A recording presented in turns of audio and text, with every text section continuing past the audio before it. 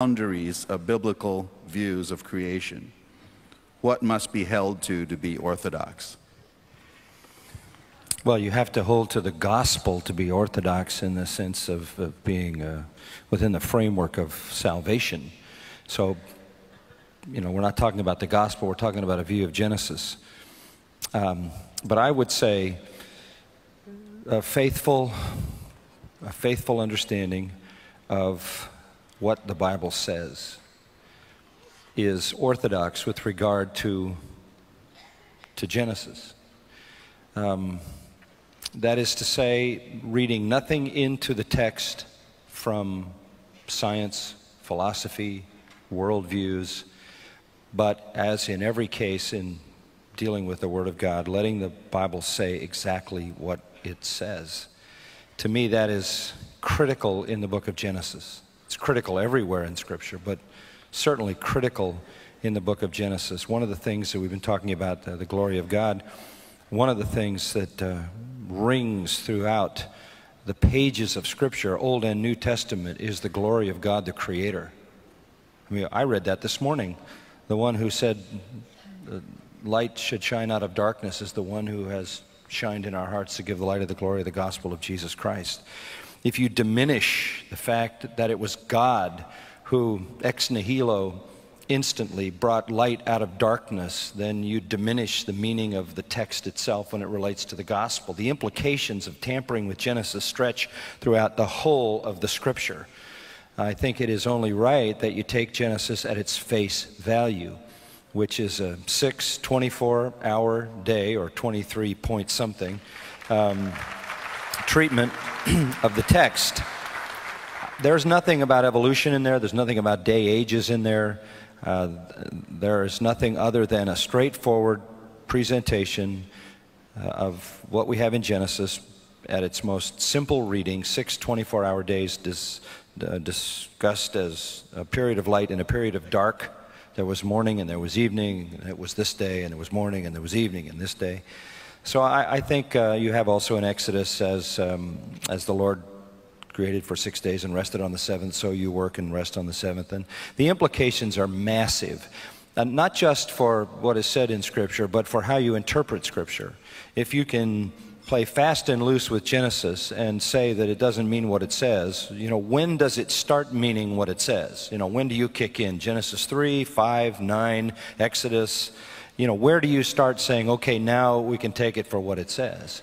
And I think what I tried to do in the series that I did on Genesis, I preached on Genesis 1, 2 for, I don't know, months and months, condensed in the book. But the series that I did, the actual preaching series, which is available, was in much more detail, was to take the Scripture and just exegete it at face value and then bring to bear on it true science and see if in fact true science didn't reflect the accuracy of the creation account. And that was so stunning to me that it did. And I forayed into a field that's completely alien to me, the field of science. And it was a tremendously thrilling thing to see that true science was in perfect accord with what Genesis says, as we would assume it would be, since it is an accurate divine record of what actually happened. So I think that is where you should be. There's no reason in Genesis 1 and 2 to take any other view. Day-age views, all those evolutionary views, theistic evolution, progressive creationism, whatever they are, have to be imported. And they are always imported from outside the biblical text. They're always imported from the modern scientific worldview, which I think is unnecessary, obviously. So we can take Genesis at its face value. And it'll stand every test.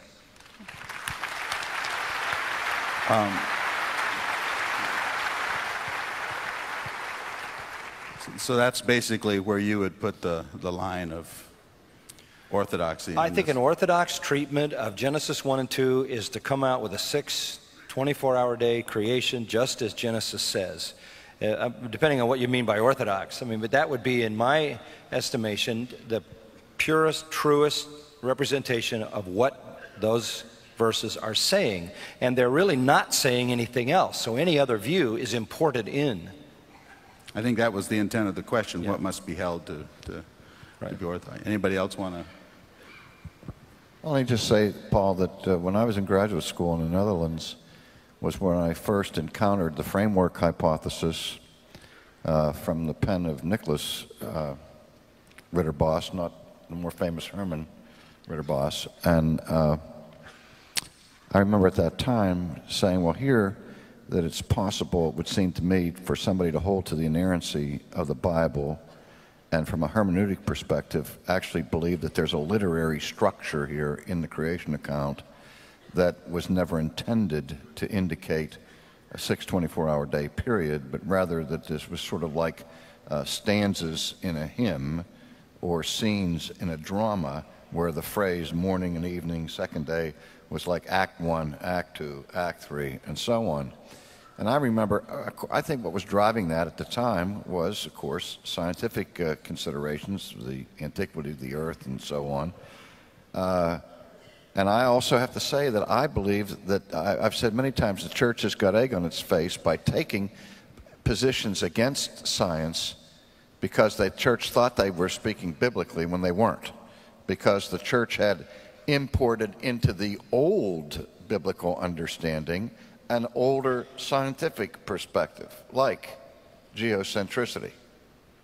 And because the Bible speaks about the heavens moving, the sun moving across the sky, does not mean that the Bible is teaching that the earth is the center of the solar system. That was an assumption brought from the scientific community, of Copernicus, of the Ptolemaic view, into the scriptures, and the church got itself in big trouble. Because I believe the Bible teaches that not only does the Bible give us the infallible revelation of God, but also nature reveals God. And so we have to, I listen when the scientific community might give me information that corrects my understanding of scriptures. Never going to correct the scripture. And so for many years I didn't hold to the framework hypothesis, but I held to the possible legitimacy of it.